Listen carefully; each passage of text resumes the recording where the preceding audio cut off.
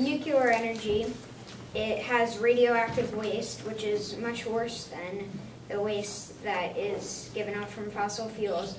And it's also very expensive. It's about $55 billion a year because you need specialists to come in and work with the nuclear energy.